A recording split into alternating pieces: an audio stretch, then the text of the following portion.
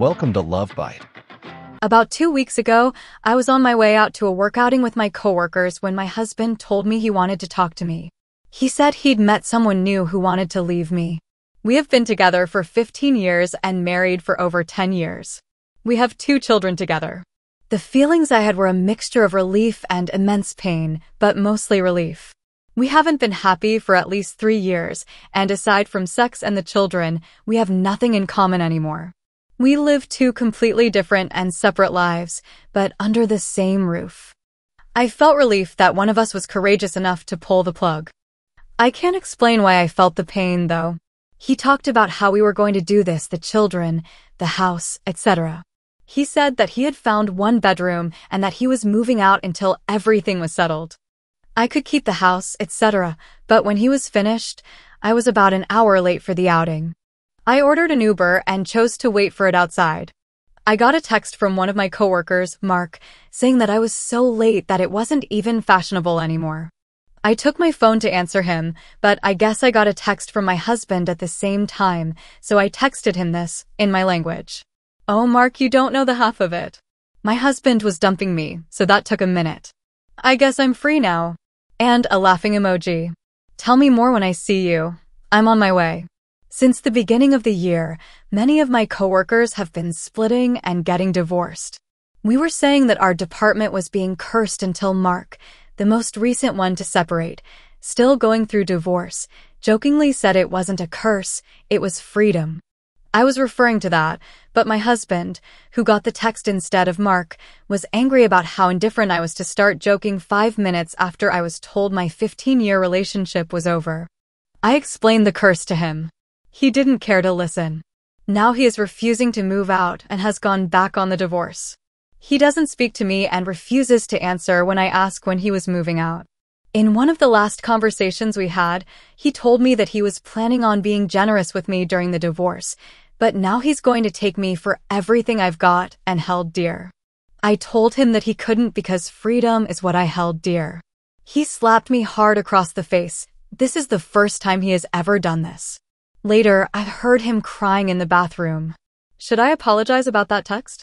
It wasn't meant for him, but still. Why does he care when he's already moving on? I need to clarify 2 things. Yes, my husband has someone new. He wasn't lying about it. He is 25 to 26 years old and works with.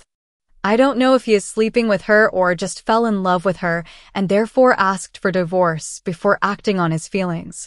I believe it's the latter. He has rented an apartment and was going to move out after telling me. He hasn't yet. I can't move out because I want to be with my children. No, I'm not having an affair with Mark. It happened that he was the one texting me when I ran late to the work outing. But I've been talking to him about what happened, and he feels somewhat guilty. We're a bit closer now, but I'm not a cheater, and even if something happens between Mark and me, I'm waiting until divorce, or at least the separation, is public if the divorce drags out for years like my husband now seems to want. I have self-respect, and I have my boys to think about, so I would never cheat, neither physically nor emotionally.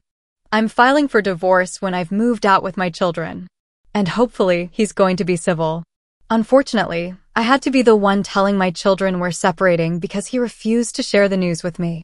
My heart is broken, and I've been crying ever since. The look in their eyes of being let down makes me regret getting to this stage in our relationship without trying to fix it. My youngest asked me if he could do something to fix it and maybe be a better son. God, I hope they forgive us for breaking up their home. My husband is acting very weird. He's apologized profusely for hurting me, and he is trying to initiate intimacy with me, and I find it weird and so wrong. He also told me his new girl wants children and he doesn't. He did a vasectomy after our children, so I don't know how he's going to do it. He also talked about having her move into our home if I left. I told him that he needed to think about our sons.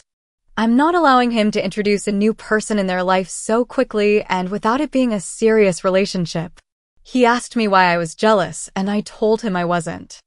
I just don't want my children to experience instability, so if he's going to let her move in, the children are staying with me until their relationship is serious. He's already having problems with this new girl before they even moved in together, and he wanted her in my son's life. He said again that I was jealous, so I dropped it. Finally, he asked me where we went wrong. I couldn't answer him at first, but then I told him we were probably never right. You hit your wife. Maybe it took you 15 years to show your real self, but you did it in the end, and I would never have loved a man who hit his wife. So we were never right.